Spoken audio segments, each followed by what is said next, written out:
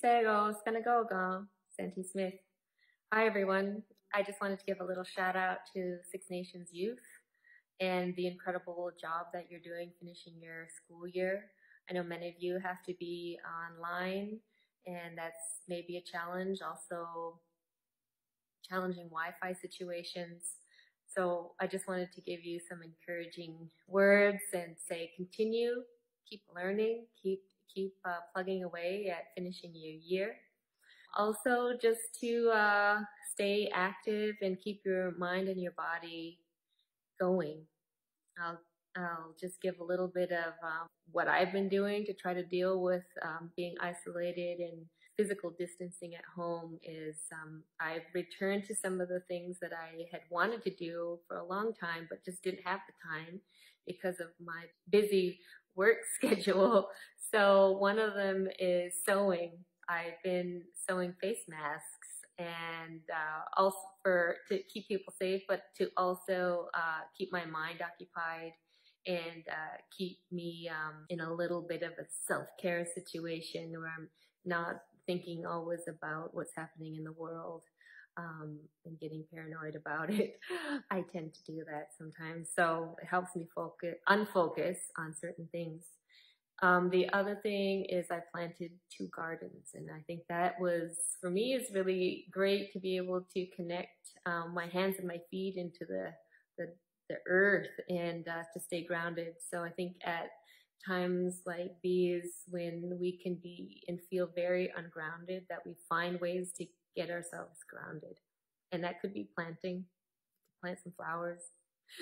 I did quite a lot of vegetables and corned beans and squash and the Three Sisters mound. So that's keeping me occupied and also physical. It's keeping my body going.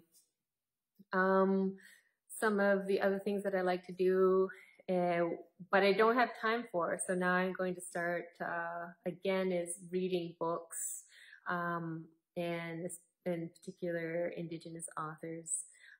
And hearing about what people are thinking about and sharing. So the book I'm reading right now is called Braiding Sweetgrass, and it's by Robin Kimmerer, and she's an Indigenous botanist, and she's I started it and restarted it, and I'm starting it again. So it's really understanding our connections that we had and our Indigenous knowledges that we've had from our ancestors that are really important that we can bring into our lives today, even in 2020. The thing that I need to do, when I encourage everybody to do more of, is to be physically active. And everything that I've read is that staying physically active helps build our immune system, but it also helps to relieve stress. So that's something that I need to do more of.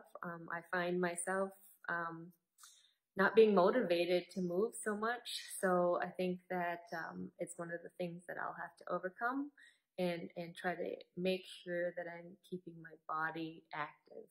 And then again, that'll help my mood and my well-being. Do something creative, whether that's drawing or some graphic design, beading.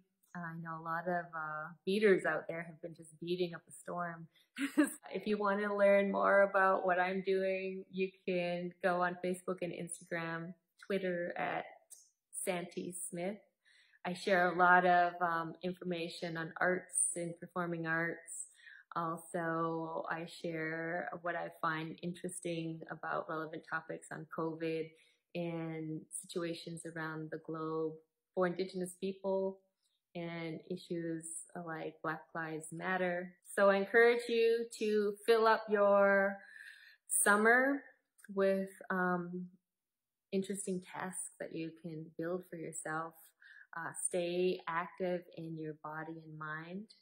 And this coming year is also going to be sort of challenging because I think I know McMaster University, their classes are online. That brings up new challenges, but I think that we need to be up for those and really keep moving forward and stay strong and stay grounded.